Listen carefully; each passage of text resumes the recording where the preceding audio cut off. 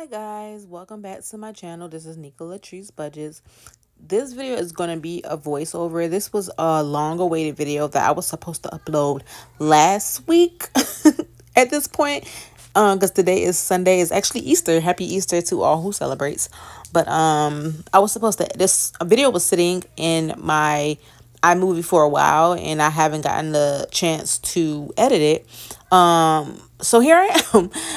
It wasn't a lot going on because this day everybody was in the house, and sometimes I'm not as comfortable when everybody is in the house watching me or listening to me do my counting and everything. I just do everything better when nobody's at the house. That's just me though. So this whole video I was actually being quiet, or I was saying stuff to myself because I knew at what points I wanted to say whatever. So yeah, so I'm just going to be directing the video of everything that's going on, and I'll let y'all know some changes that I just did. So yeah, so in this part I am doing my cash envelopes, and I'm actually about to, so I did change this a little bit. So next video, which y'all will probably see this weekend, this, I changed it. So I don't have the categories. I do it differently now. So I mostly use my card. If I use my cash, it's very sparingly, and it's anything that's under $20, I'll use my cash. If it's over $20, I'm going to use my card. Most of the time I'm going to use my card. So I did have a little change because I did use my cash a couple of times, but I realized that I wasn't using my cash all the time. I still do keep up. Yeah, I still keep up with what I'm spending and stuff like that. So that's not throwing me off because I'm writing everything down. Once I spend it, I take money out and I put it towards whatever credit card I use. So, with this, I think I was just counting to see. I'm usually, when I do my cash, I use my cash envelopes. And I didn't use it and it's a new week, I try to take out money for my savings challenge. I'm trying to think if I want to keep doing that or just take all of it out and just start over every 2 weeks. I guess it just depends on what's going on that following week, of like if I want to keep some money in and just still put some towards savings. I'm still trying to go back and forth with how I want to do that because it's just so much going on right now. So yeah, but this is just what's been working for right now.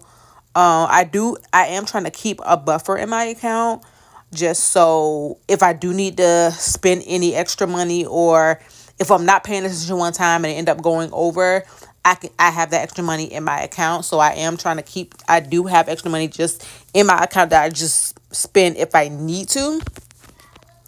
So if taxes end up going over on something, or if I don't got like an extra dollar in my wallet or whatever like that, then that's when the extra buffer will come in at.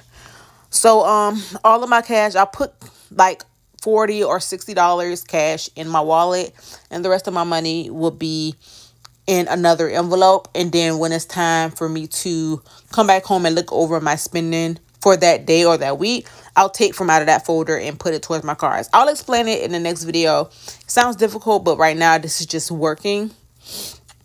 I haven't been using, like I said, I haven't been using my dollars. I use them sometimes, but it just hasn't been beneficial because I just been whipping out my card. Which, like I said, I keep track of it because I check my account every day and I make sure all of my things are in order. So, and I'm so happy that I got so, what is the word? I've gotten disciplined enough to be able to do that. So I thank God for that.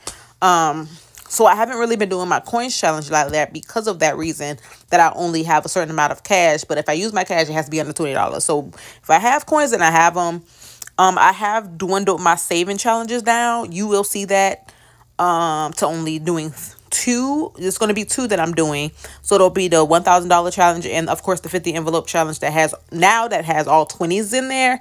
And I just put $20 bills. I changed it and I put $20 bills in there because it's easier, because I don't get change or I don't have anything under a 10. So yeah. What am I doing here? I think I was going through my spending category. I haven't been shopping like that. Now I have, because Easter came up, but I realized I've only been like shopping for certain little things that I needed. Like I'm looking through my stuff now and I'm trying to do some spring cleaning, and I'm like, okay, I need this, I need that, and that'll take me through the rest of the spring and the summer. So yeah, that was the end of my cash stuffing. I have no idea what I was saying right here. But yeah, I know, see the money on the side, that'll be the money that's going to the challenges.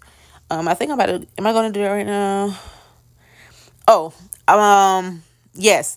So this money that's on the side, that's in the cash trace, get it right, in the cash trace still, that was money that was going into my daughter's binder, and it has her dance binder, it's her dance envelope, and it has her back to school envelope that I'm trying to fill up. The back to school envelope is basically for prime time, when they go back to prime time next school year. We don't have it this year because they don't have the teachers, and long story short. And her dance stuff is basically her, when she do her solo competitions and like little stuff for dance that I'll have just the extra cash for. I just emptied that because I just had to pay for one of her, I had to pay for her solo for this upcoming competition. So yeah, so I just keep putting money in that every time I take it out, just keep putting it in, just build it in, so it's not like, oh, I don't have it. No, I keep putting that, I put that into my budget to where I take it out. And then I take out money for back to school, and I do have a tracker for it. It's not a tracker, it's like a challenge, but I do have a tracker of how much I put in there. Sometimes I put more, sometimes I put less, but each one of those get 30 every 2 weeks, sometimes every week, because I do have another job, as you all know, and I get like a small amount of money, and I put it to where it's needed at that moment. I use that either to keep in my buffer on my checkings account, or I just use it, and I use it for, oh, I'm gonna need this money for this certain thing, or I'm gonna need this for, so that's what that's used for. What's going on here? But how are y'all? How is everything going with everyone else? Like, how's y'all budgets going? I know sometimes it is hard when your money isn't consistent. It kind of like puts you at a standstill. I've been at a standstill for a while, which explains why I haven't, edited this video up until now, because it's just, I'm still trying to figure out some stuff. It's a lot of things that are always changing, because I just don't know. It's like budgeting is fun, but it's like when you're not making a certain amount of money, it's kind of, it kind of gets repetitive. Not repetitive. Well, yeah, it kind of gets like kind of repetitive. So that's why I was kind of stuck at a standstill. So that's why I was like, did I want to put up this video? I didn't mind if it didn't go out, but I did want to at least have something go out, and because I know I'm gonna have another video by next week, Sunday. Hopefully I can get it out Saturday. But it is my daughter's competition weekend, so it should be up either Sunday or next Monday. But we're moving along. So this money right here is for my savings challenges. Yes, it's a lot. But I want to make sure I had like enough to put in these challenges. Oh, and you know what? I think this is the video that I did clear out that other challenge, I think. Or I think I did that off camera. I cleared out the pocket wallet challenge. I cleared that out, and I put that money into the $1,000. I will show y'all. I put that money into the $1,000 that I'm trying to save for car maintenance / new car fund whenever that comes. So that's why I'm just down to this box challenge and that one. And then I do, like I said, I have another challenge book that I'll be working on, and I'll throw that into the mix too. So yeah. So with this box challenge, I think it's like 10s and 20s, because it's easier to do 10s and 20s. If I don't have a 10 that I know for a fact I might have a 20. So I usually try to fill in where I can. And I'm trying to finish this challenge as fast as I can. But like I said, when your income kind of goes up and down, it kind of like pauses you for a minute, and it makes you want to throw all the money you ain't spent into your challenges and make you not want to spend as more.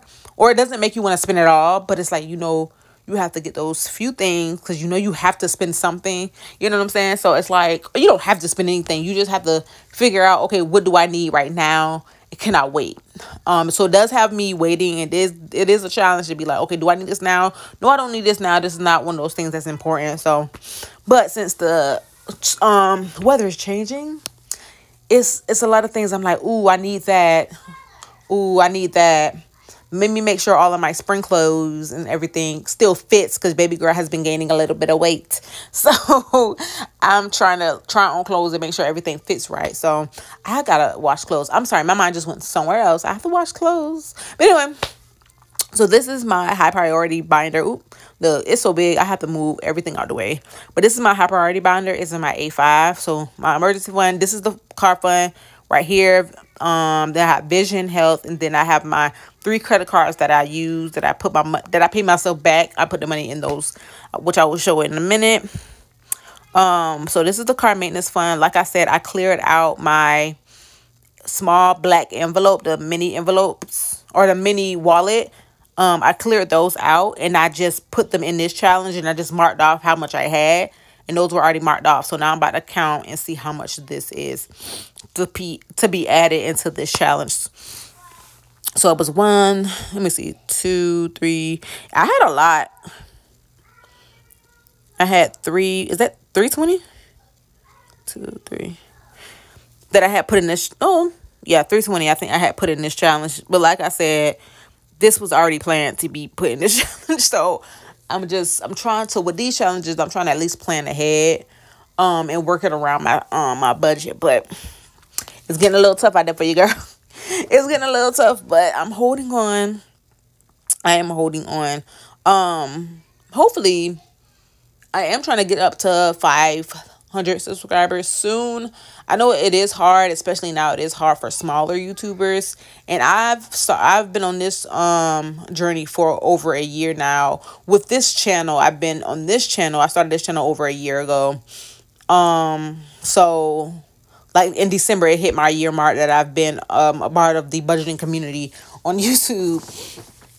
But it's, it's like slow growth. And that's, I can only blame myself for that, because I'm not consistent. And I try to be on like Instagram, because I do have an Instagram, and I try to be on Instagram and share stuff. But it's just like, with me being in school right now and being a mother and a wife, it's kind of hard to try to keep up with everything. And I'm not going to do that. I'm not going to try to keep up with everything. I'll keep up. Oh, it was 200? What? I don't know. But I can't just keep up with everything. So I do what I can. If I can record, I can record. If I can, I can.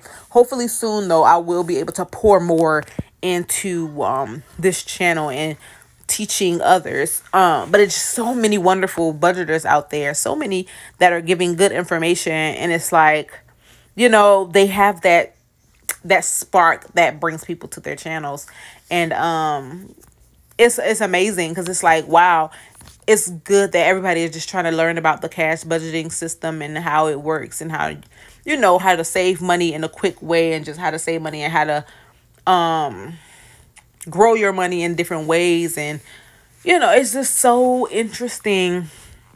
And I love that so many people are hopping on the bandwagon. This is what, if you're going to hop on the bandwagon, this is one of the bandwagons, because we're just trying to prepare for our future. It's just so many things that we've seen in time over the years that it's like, we should have been trying to get our lives together, but now that we know better. Like, we know better now to get ourselves together, because if we don't now, we're going to be struggling forever. Or we going to have these issues forever, and the main issue is going to be the finances. One thing we don't want to have issues with is finances, so we can easily get ourselves together with that by just doing what we're supposed to do. Like, it's not as hard as it's not as easy as 1, 2, 3, but it's like simple steps like that. Living below your means, doing what you can for a little while, for 6 months.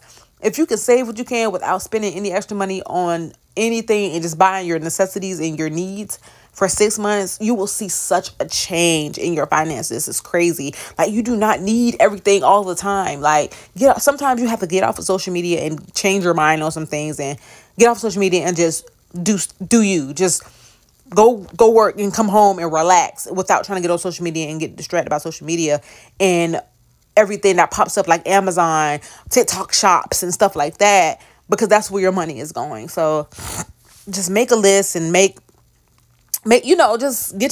just pause for a minute. Pause for like 6 months. Think about how long it takes for you to get an emergency fund. How much do you need to get it in 6 months?